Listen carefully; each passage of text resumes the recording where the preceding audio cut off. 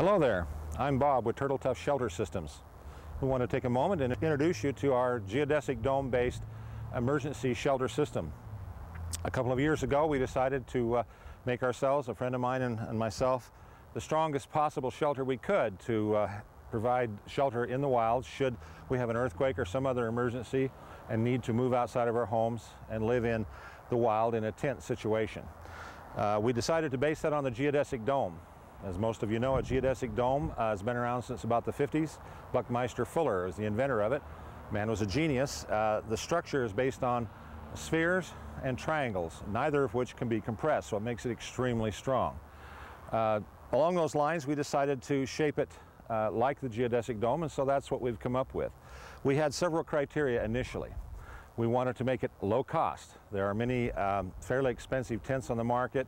If you want a four-season tent, which assumedly we would have to have, if you're going outside in the wintertime, you need a tent that, or a shelter that will protect you from snow and cold weather, as well as the rest of the seasons.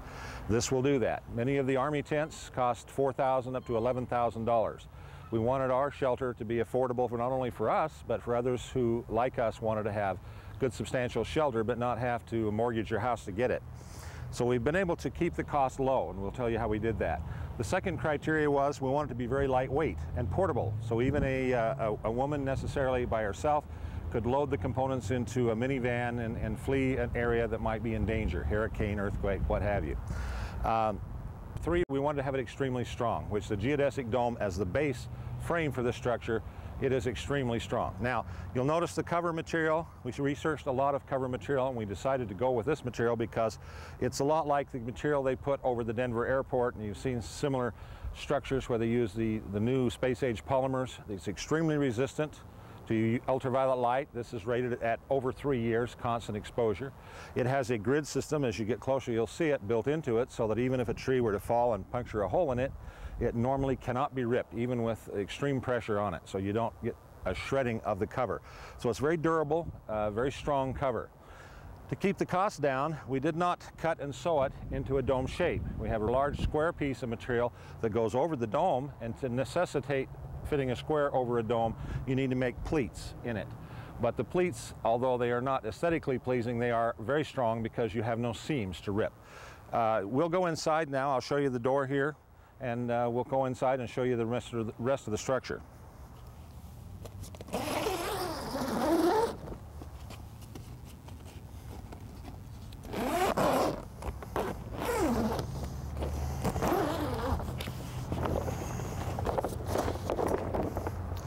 Come on in. And as you can see, now we're inside the Tuff shelter. The door is quite spacious. We've designed it so that it takes two of our triangular sections. We remove the crossbar. You can leave that down most of the time unless there's a large storm, and then you would want to replace it for strength. The covered door is basically attached with strong number 10 zippers. It's easy to roll up, put out of place. Let's go across and I'll show you the strength of the frame. Now the frame material, we did quite a bit of research, and there are several geodesic dome designs around, some very nice ones. Most of them are made out of steel. Steel is 4 times heavier than the aircraft alloy that we used. We met with a metallurgist and decided to make it lightweight, but yet we didn't want to sacrifice strength. This is 4 times lighter, this alloy is 4 times lighter than steel, and 87% as strong. The strength of this dome is engineered to take 150-mile-an-hour winds. Most of our houses will not handle that type of winds, as we saw from Katrina down in New Orleans. So we wanted a structure then that would be extremely strong and resistant to wind without having to have lots of guy ropes like you would have on a normal tent. I'll demonstrate. Unfortunately, a little heavy here. I weigh about 300 pounds. You wouldn't want to do this from a bar. You could deform the bar, but from the hubs, it distributes the weight equally over the whole structure. It doesn't quiver or vibrate when I put that kind of weight on it. We've calculated that each hub would take about 500 pounds before you would get any structural deformity. Basically, in a frame of this type, any load upon it distributes the load equally over the whole frame, and that's where it gets its enormous strength. The individual bars are fairly fragile, but as a unit, it's unexcelled in terms of strength and longevity. We've used large stakes, 24-inch stakes, equally spaced around the perimeter to stake it to the ground with tie wraps around those hubs to hold it down. I've personally been in it at 70-mile-an-hour gusts and thunderstorms. No movement. You'll get a little rattling of the cover, but no movement or creaking of the structure at all. I'm going to take just a moment to show you. In this scenario, you can use air chairs or hammocks, if you wish, to multiply and extend the floor space. The floor space will hold probably 15 people around the perimeter and in the middle, but you can also hang up several hammocks, sleep people above there if you wish. It's high enough that you'll notice we've put up a net, and you can put up several of these nets around and use them because it's 9 to 10 feet tall, depending on the terrain it's sitting on.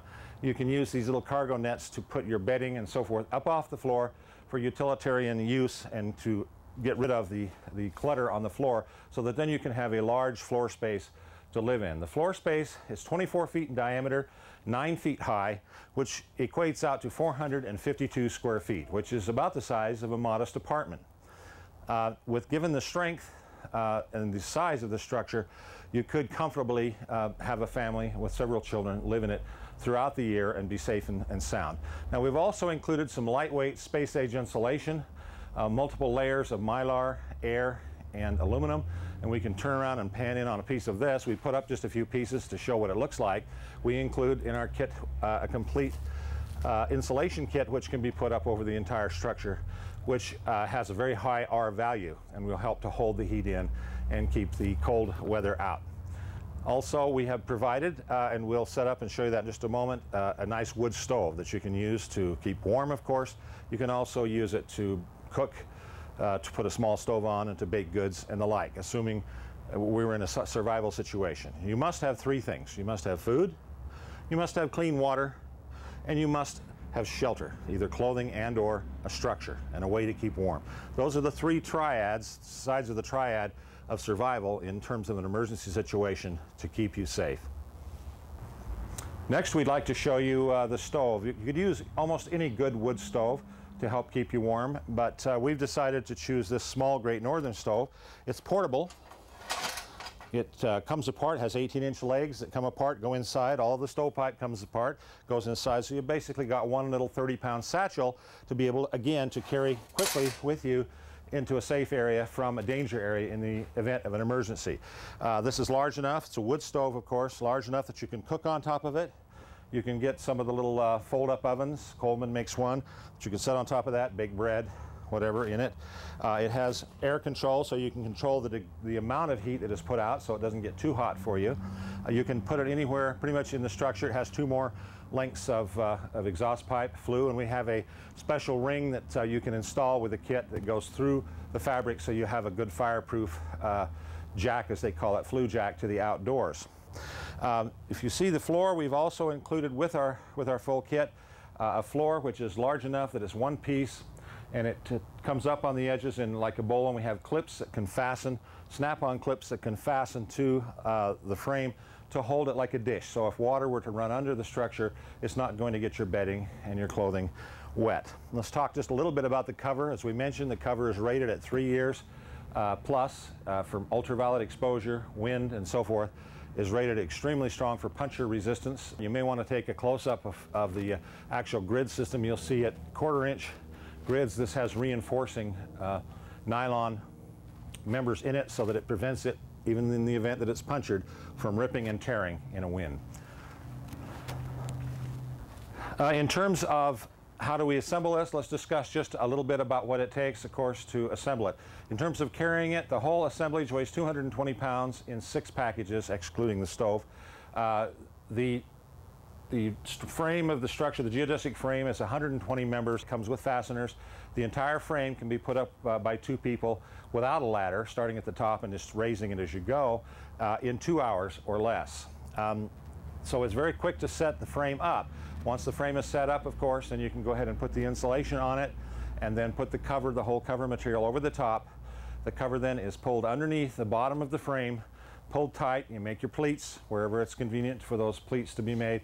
You raise it up, you cut off the excess material, and we provide 45 4-inch long clips that clip over, clip right over the bars at the bottom, and then a small set screw very quickly goes into it, so it holds the entire cover as one integral piece of the dome structure. So it's very strong. As I mentioned, it's withstood very strong winds. We've observed 70 mile an hour plus without the cover coming loose at all. Then the floor is put in, pulled tight, and snapped with additional snaps to hold it tight against, and keep it wrinkle-free to hold it tight against the frame. We also, in our entire kit, we provide the door zipper materials that are easy to apply. One window. We provide a lighting system so that you can generate electricity, 12 volts of electricity from sunlight. And we use that. Then you can take a battery from your car, if you have handy an RV battery, and keep that charged. And that would run your lights. We have various types of LED and to light up the inside at night so you can have light. So basically we have the whole system. The frame, the cover, the floor, the doors, the windows, the heating system, the stove, and the lighting system, and the insulation, all for one low, low price. We invite you to go to our website and explore it further in our gallery where we have lots of photographs. That's TurtleTuffShelters.com. TurtleTuffShelters with an S.com. Thank you very much. We look forward to seeing you soon.